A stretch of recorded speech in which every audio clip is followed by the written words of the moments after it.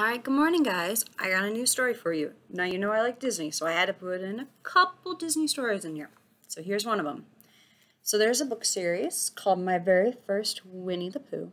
And they have two books. They have growing up stories. Now this is from the second book, because I don't have the first one. But the story I wanted to start with, it's called Tigger's Moving Day. And it kind of applies to what we're going with, because now we're doing all new things. So here we go. After breakfast, Tigger stood up and stretched. "Time for my morning bounce," he cried. "Spring, spring, spring. Look out," cried Rabbit. Thump. Tigger bumped into one of his cupboards, and his toys came crashing down. "Ooh, that happens every time," he said, with a sigh. Look, he hit his head. "Tigger, you don't have enough bouncing room in this little house," said Rabbit. Plunk. A toy truck teetered off the shelf and landed on Tigger's head. "Ouch," he said. "It's true. But what can I do?" "We've got to find you a bigger house," declared Rabbit. "That's all there is to it." "But," said Tigger. He looks a little unsure. "No buts," said Rabbit. "I'm going to organize the others right away. Don't worry. We're going to find you a new home." By the end of the day, everyone is excited about the big new house they had found for Tigger. Ooh, looks like a tree house. "This is a bouncy house," said Tigger. "The kind of house Tiggers like best." He likes a lot of things best.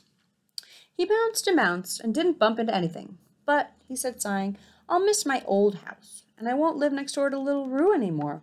I'll miss him too." Here he is with Roo. "I know you'll miss being neighbors with Kanga and Roo," said Christopher Robin. "But now you'll live much closer to me. We can have fun being neighbors, just like you and Roo did." "Do you like to bounce?" asked Tigger. "Sometimes," said Christopher Robin. "Besides, dear," said Kanga, "I promise to bring Roo over to visit, just as often as you like." They're trying to make him feel better. "Well then," said Tigger, perking up a bit, "I hope everyone can stay a while. We can play a game together and eat some cookies." Tigger opened his new pantry. No cookies. He opened his new closet. No games. "Kinda empty, isn't it?" said Eeyore. "Yeah," agreed Tigger. "Tiggers don't like empty houses. I like my old house better." Look, he's pouting. I've seen you guys do that.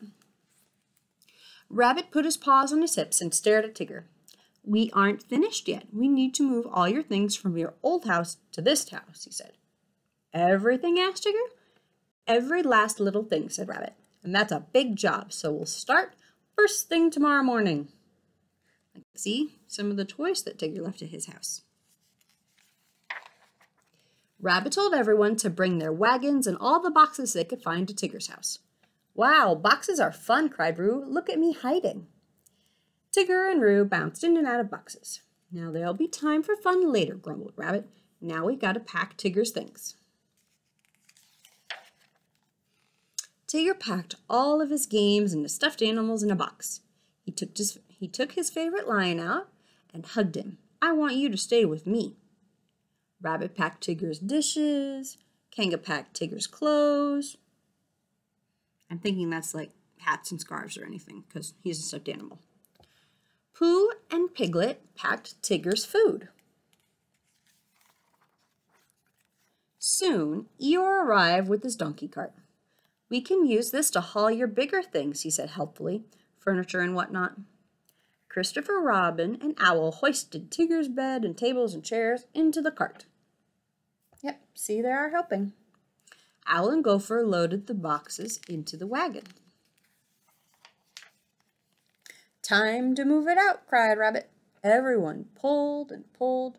"Now my new home will be perfect," cried Tigger as they unloaded the cart and the wagons and carried everything inside. "Thanks for your help, everyone," he cried. "Moving was as easy as pie." But that's not quite the end of the story yet. After his friends had gone, Tigger put his toys on his new shelves. He pushed his bed under the back window just where he wanted it. He set his table and chairs in the middle of the big kitchen. He put his cereal and his extract of malt in his new pantry. I'm not sure what extract of malt is. When he was all finished, he sat down to rest. Seems like an awfully quiet house, he thought. He tried out a few bounces, but decided he wasn't in such a bouncy mood after all. I sure miss Roo, he said. Just then, Tigger heard a little cry. Hello! Roo, cried Tigger. Kanga, come on in. That's usually what Tigger says, but Roo kind of thinks Tigger is a big brother. We brought you a bag of cookies, said Kanga. Oh, yummy, cried Tigger. Halloo, halloo. Tigger soon heard all of his friends calling outside his new door. Everyone had brought housewarming presents for Tigger. I see a box of chocolates, some pots of honey, a present, ooh, even a blue balloon. Our work's all done, said Rabbit. Now it's time for fun. Hooray, cried Tigger as he bounced from room to room with Roo. There's plenty of room for fun and friends in my new house. Now I know this says next story, but I don't know if we'll read that one. I guess we'll have to keep watching to find out.